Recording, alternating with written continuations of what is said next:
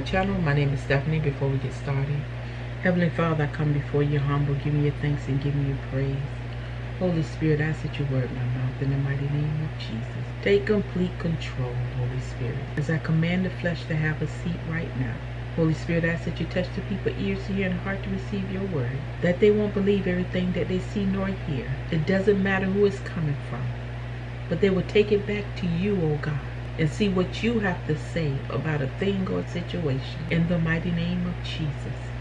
Lord, I ask that you continue to give your people discernment. Continue to fill us up with your discernment and fill us up with your wisdom, oh God, and understanding. In the mighty name of Jesus. And I thank you for what you're doing, going to do, and have already done. If someone is watching that doesn't know you, my prayers for their salvation. In Jesus' name I pray. Amen. With that being said, if there's anything about this channel that you like, please subscribe. If it's anything about this video that you like, hit the like button. With that being said, let's move on. As I was in prayer, I had this vision. In this vision, I saw like all this water. It was like a lake of water.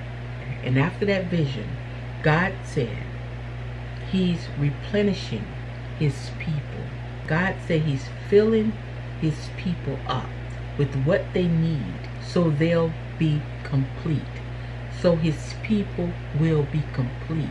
So the body of Christ will be complete. God said he's getting ready to restore, refill, and recharge his people. Jeremiah 31:25 says, "Here, I will refresh the weary and satisfy the faint." I will refresh the weary and satisfy the faint. God is getting ready to refill, refresh, and restore his people.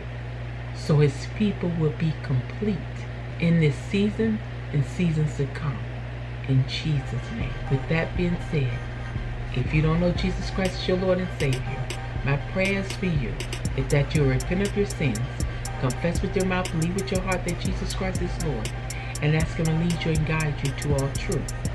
If you have received Jesus Christ as your Lord and Savior, my prayer is, but you have backslid, my prayer is that you will repent and you will ask God to put you back on track and to lead you and guide you to all truth.